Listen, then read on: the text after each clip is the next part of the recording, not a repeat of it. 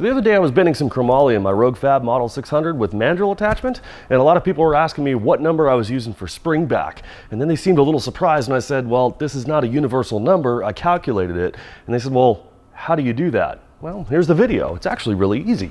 A spring back is a measurement taken to determine the amount of elasticity a metal has once it reaches a point of deformation. In other words, most metals, when physically deformed, will want to return to their original shape, but can't always do it. The difference between the angle we achieved, the net angle, and the angle we bent to on the dial, the target angle, is the amount that that material will spring back to. Now, as I mentioned before, this number is not universal. In other words, you don't go online asking other people what angle they got so you can do the same. There are many things that influence the amount of elasticity in a particular metal, which include the material composition itself, the yield strength of it, grain structure, the machines that people are using, which may not be the same as yours, and more. So if you have a bender, you have the answer. Now I'm going to run two different types of material through here so you can actually see the difference, but the process is exactly the same. The first one I have is 1 3/4 083 wall chromoly. This has to be mandrel bent, it's totally loaded up, mandrel's in there, we're good to go. The second one we're going to do after we rip that one out is the 1 3/4 120 wall ERW. This is just your average cheap tube, right? So we're going to bend both of those up, take a measure of both of them, and see where they land at. Now both of these are going to run to 45 degrees. It doesn't necessarily matter what angle you want to run it at, you just got to pick a number. So these ones we're both going to set to 45 degrees exactly on the nose. As soon as it hits 45, we're going to stop it, pull it out as is, and take a measurement out of each one. Both tubes are going to run exactly this way. So I brought this over to a table here so it's nice, flat, even, you can actually see it. Now if we were to take both of these, both of them, remember we had the target angle where we bent to on the Rogue, that it was exactly 45 degrees, or as exact as we can get it with an analog dial, but both of them landed at 45 degrees, and if I take the ERW and stick it on top of the chromoly here and actually line them up, we can actually see that the ERW bent more than the chromoly. Even though we hit them both at 45 degrees, pretty much on the nose, or as far as I can get it, the chromoly, having a higher yield strength and a higher percentage of elasticity, bounced back or sprung back, which is the spring back calculation that we need to have. It popped itself back towards straight, or wanted to flatten itself back out automatically to a different degree. The ERW, it may have been really close to that 45 degrees, but I know that ERW has a pretty close ratio. It still has some spring back. Now, materials like ERW, chromoly, DOM, different wall thicknesses, different material compositions, all of that, you have to have a measurement for each one of them when you go to bend them. You can't just take a universal number and just say that that's good. So in other words, if I was to take this chromoly at whatever measurement it comes out to for its spring back allowance and plug it into the ERW, then the ERW is definitely going to go over our target angle. The net angle is going to go over the target angle. So we want to make sure that we measure every single one of these.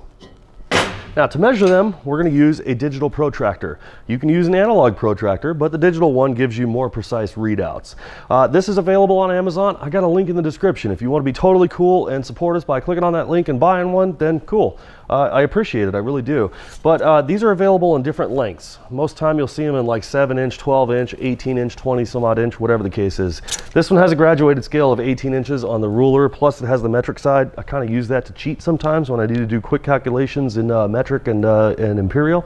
But nevertheless, have them all, buy them all. It's just, you know, these are things that you should probably want to have in your toolbox, especially if you're going into chassis fabrication and stuff like that. So step number one is we're going to zero it. Put it on a nice flat surface and hit the 0 button. So as soon as it actually reads that correctly, then we're good to go. Now I want to place it up against the leg of one side and the leg of the other side. It'll take a little bit of fine adjustment just to get it just right, and where both of them are flat on the legs. We're not worried about the apex or anything else like that. We're just flat on the legs. This one comes out to 138 degrees on the nose.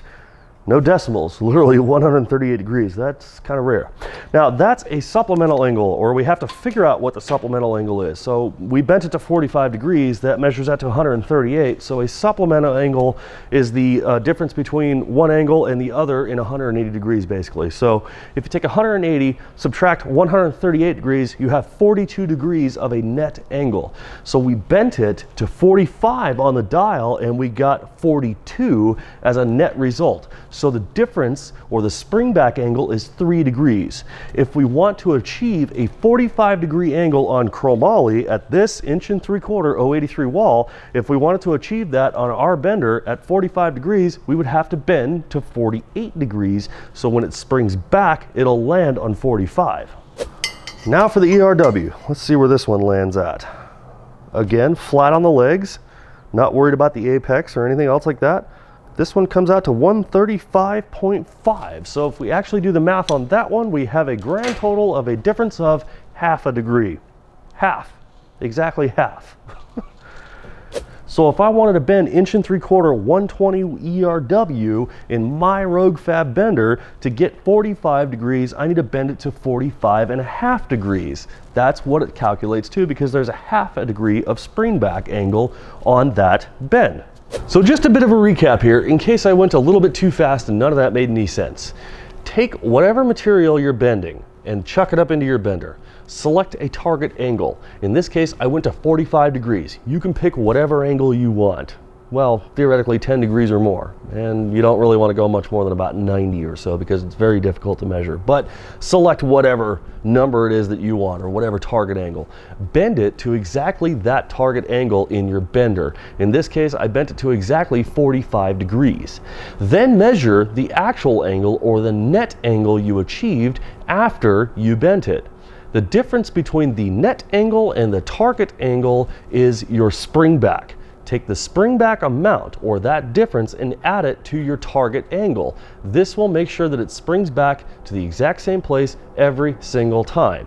And if I didn't mention it or make enough sense out of it, do this with every single material you intend to bend.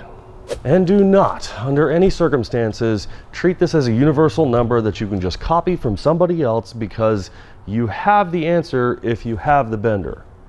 And if you didn't have the bender, then you'll have to wait until you do get the bender and all the rest of that good stuff. So thanks for watching. If you got any questions, go ahead and drop them down below. I'll see you guys in the next round.